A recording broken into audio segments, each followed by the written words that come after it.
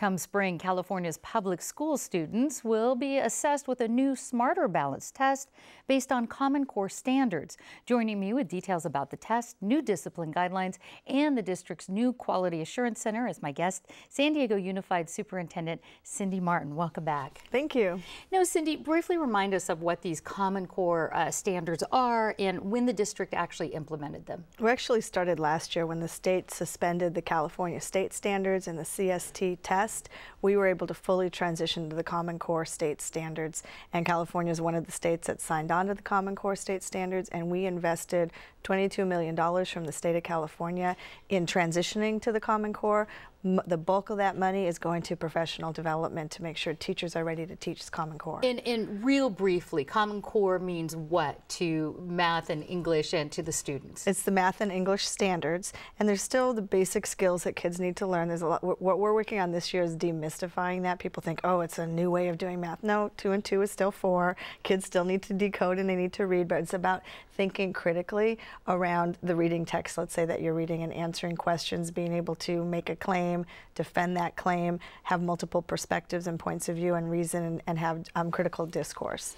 How is this new Smarter Balance, as it's called, this assessment test, how does it differ from the test done previously? The old test, the California Standards test, was a simple, old-fashioned bubble in with here's one question and there's 4 multiple choice and you pick the right answer.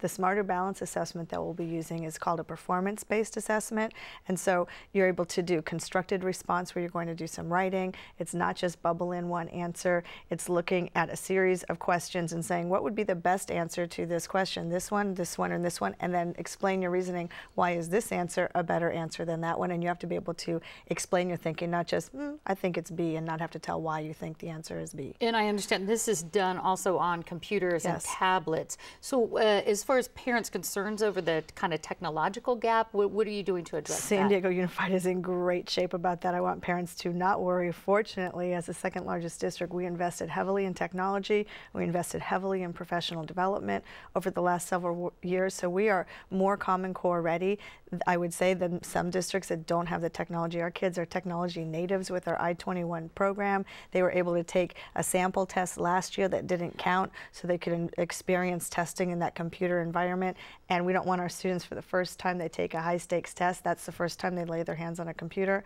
That wouldn't work for us, and that's not what's happening in San Diego because we've been so technologically savvy. And what are you telling parents as far as, I know there's been some comments about, are the teachers prepared in order to teach this Common Core because it's moving very quickly?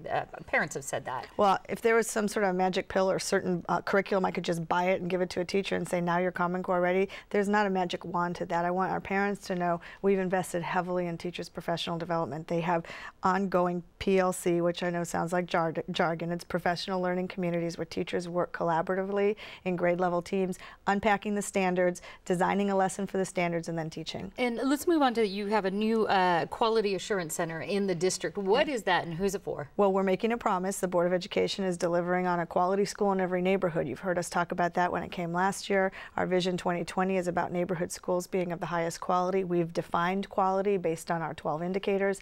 Anytime we fall short of delivering a quality education, we want the public to have a place to go.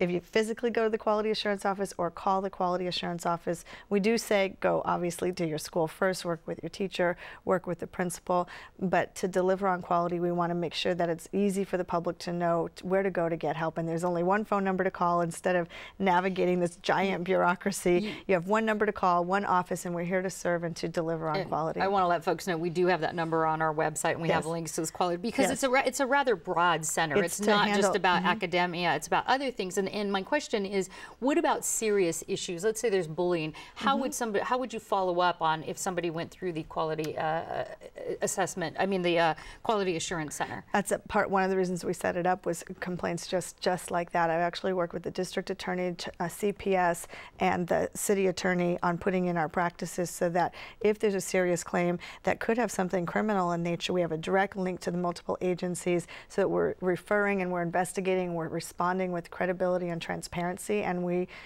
assure quality that way. Well, I have to end on this. We've got about 30 seconds here. So the new discipline policy, some people have called it lax. Tell us, is it lax? How is it different? Absolutely not lax. It's about being able to make best decisions around keeping our kids in their learning. There used to be 15 different reasons to suspend a student. We're going with the top 5 that's by California Ed Code, and we're putting in restorative justice practices around how to keep kids in the schools and have positive behavior interventions before a student makes a mistake that takes them out of their learning. How do we keep them in their learning and support them? All right, well, we have to wrap it there. School Superintendent Cindy Martin, thank you. Thank you.